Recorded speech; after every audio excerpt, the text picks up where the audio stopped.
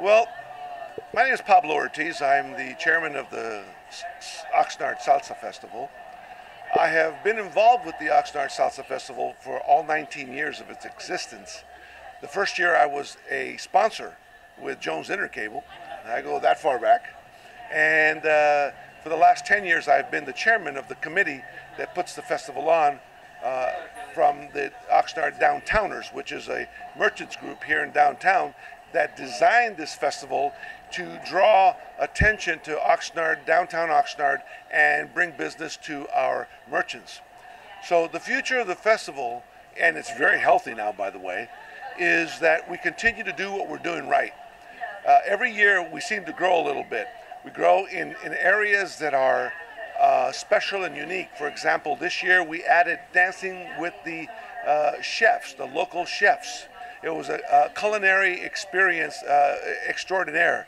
That's on the heels of having, for the last 5 years, run a successful Dancing with the Community Stars, which, as you witnessed here tonight, we raised over $65,000 for 8 charities this year, and we have now raised over $300,000.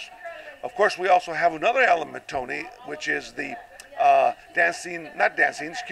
which is the run, our Salsa Dash, and we raise money for Leukemia Lymphoma Society there. So our goal is going to continue to be providing a service to the downtown merchants to increase their awareness of their businesses and their business, and of course to also now partner with the nonprofits in our community that are so needy at this time and need help, and to use our platform to help them raise money. So what we have here is a festival that has always been the celebration of salsa, the dance, the music, and the food. Now also celebrates the community at large with respect to those that are in need.